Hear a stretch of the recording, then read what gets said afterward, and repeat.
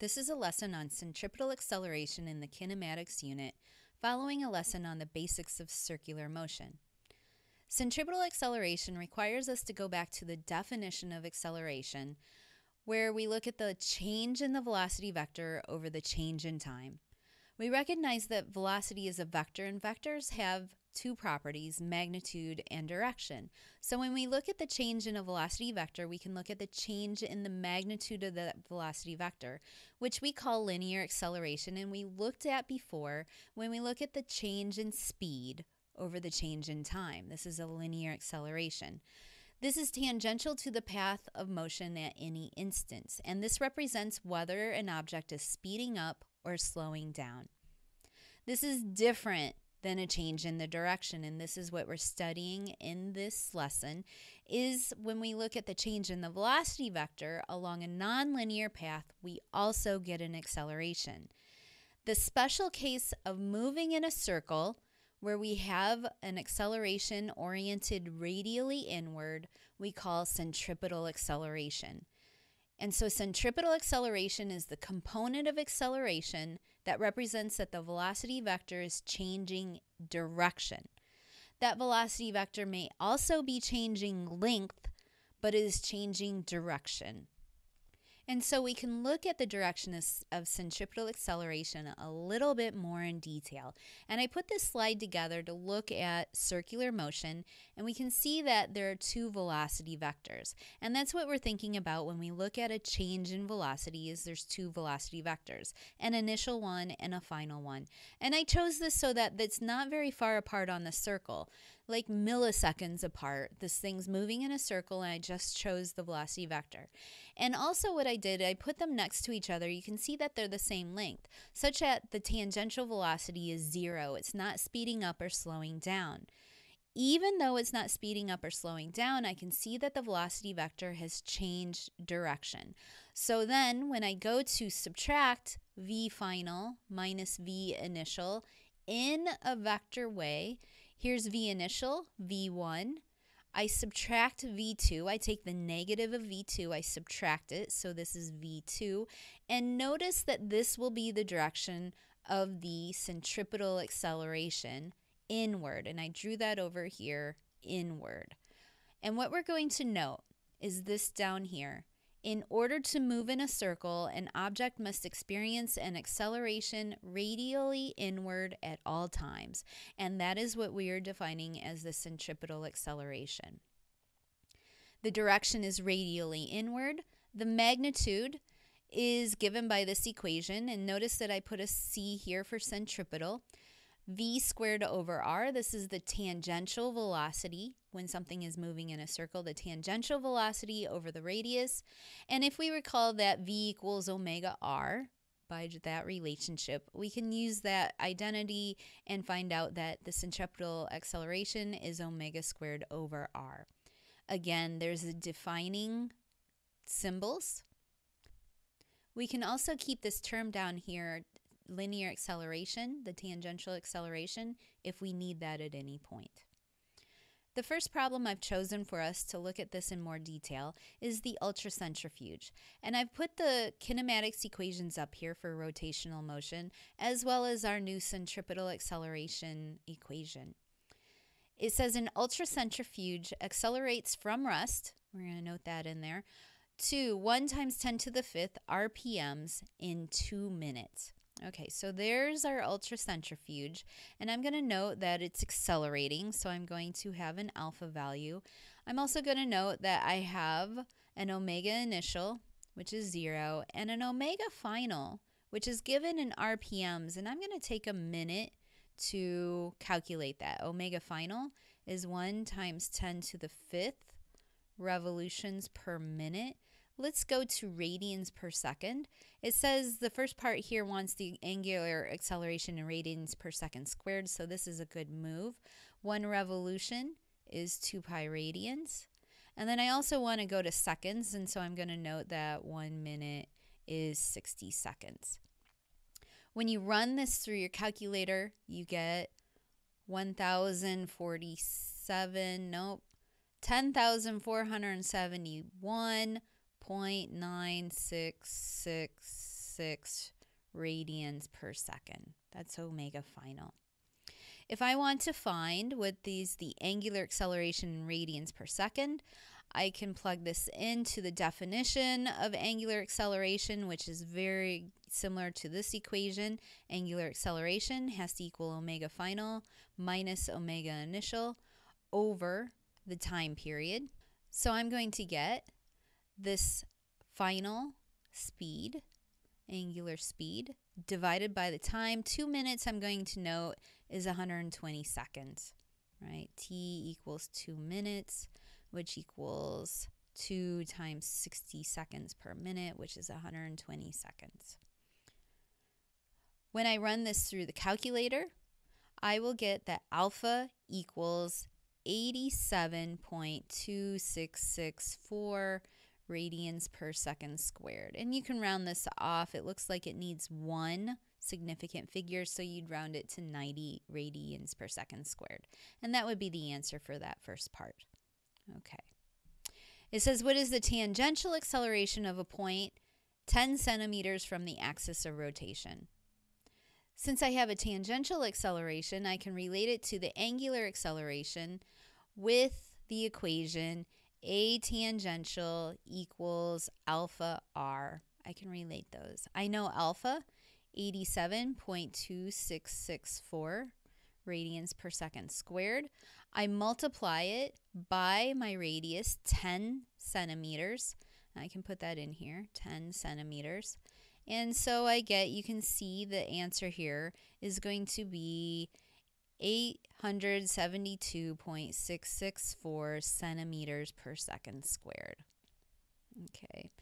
That is the answer. If you were asked to plug it into a computer, you would get the right answer. I was kind of interested in what value I would recognize this as, and this is actually pretty quick. I mean, it is an ultracentrifuge, and when I calculated this, I got 70,275.4 miles per hour squared. I needed time squared in the denominator, which seems huge. I guess it's an ultracentrifuge, and that's what happened. The last part here asks, what is the radial acceleration in meters per second squared and multiples of g of this point at full RPM? What is the radial acceleration? Well, they're not going to trick me. I see it says radial here, but I know that's a centripetal acceleration, so I can write down the equation for centripetal acceleration. The most useful version of this, because I have omega final, will be omega squared r. I can plug the values in. The final angular speed is this. I can multiply it, I square it, multiply by the radius, 10. And I'm going to change this because I want meters. I'm going to change this to meters right here. 10 centimeters is 0.1 meters.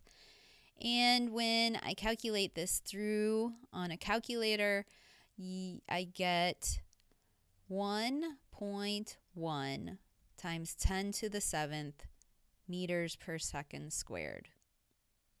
So that would be the answer for the centripetal acceleration in meters per second squared. If I want to convert this to the number of g's, and if you've seen like space flight, they talk about what's the acceleration a human body can experience in a number of g's. How many of Earth's gravitation, how many multiples of Earth's gravitation is this?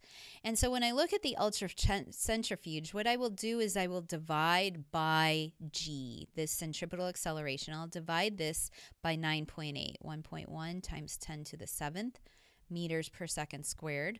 I'll divide by 9.8 meters per second squared. Notice that I will get my units canceling.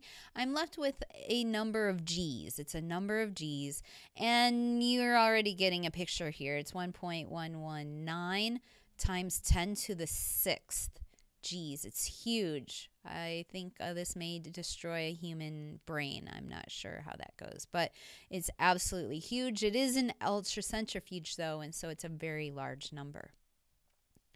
The second problem that we're going to work on for understanding centripetal acceleration is fast pitch softball.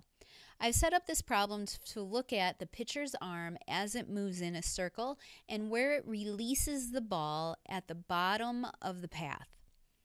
In a fast-pitch softball game, the pitcher delivers a pitch by rapidly whirling her arm around so that the ball in her hand moves on a circle. For one pitch, the radius of the circle is measured to be 0.67 meters. So I'm going to write that in here. R equals 0.67 meters. At the release point, down here, the ball in her hand had an angular acceleration of 64 radians per second squared. So I'll write that down. Angular acceleration, alpha, is 64 radians per second squared. And it has a speed of 28 meters per second. This is a speed. This is a linear speed. I'm going to write down tangential because it is linear. At this point, there is a tangential speed, V tangential, and it is 28 meters per second. Find the magnitude of the total acceleration, centripetal plus tangential, of her hand. Determine the angle of total acceleration relative to the radial direction. Okay, so we have two components of acceleration. And I'm going to move this velocity vector out of the way. I don't need it right now. I know it's moving in that direction, but what I really care about are the two acceleration vectors. If there is an acceleration circularly, this angular acceleration here, when I get down to the bottom, I can note that the tangential acceleration is pointing tangentially to the circle at that point. The other component of acceleration going on is the one causing it to move in a circle. So as she swung her arm, she's keeping the ball in a circle, which requires a centripetal acceleration, and she sped up her arm, which requires a tangential acceleration. And you're going to see in this picture an important quality of this motion is these two vectors are perpendicular to one another. So when it asks for find the magnitude of the total acceleration, and I can see this sort of in the words here, it says magnitude of a total acceleration. I have centripetal plus tangential, and I can use vector addition in order to add these two vectors to get the total acceleration, which I'm just going to call A. And when I think about A, it is going to be a vector, and I can add the centripetal acceleration vector plus the tangential acceleration vector to get that vector. Well, I can do this magnitude-wise, and I can do this to find an angle, right? To find the magnitude of that acceleration, I would say a centripetal squared plus a tangential squared, and then square root it and take advantage of Pythagorean theorem.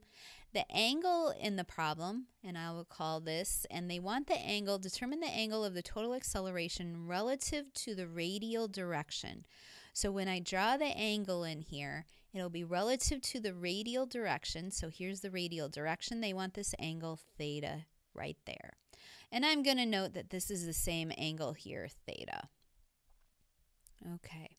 So I'm setting myself to be able to do these calculations. I don't know exactly what AC is yet. I know I can get to AT as well. So we have a couple of steps to get to in order to use this equation.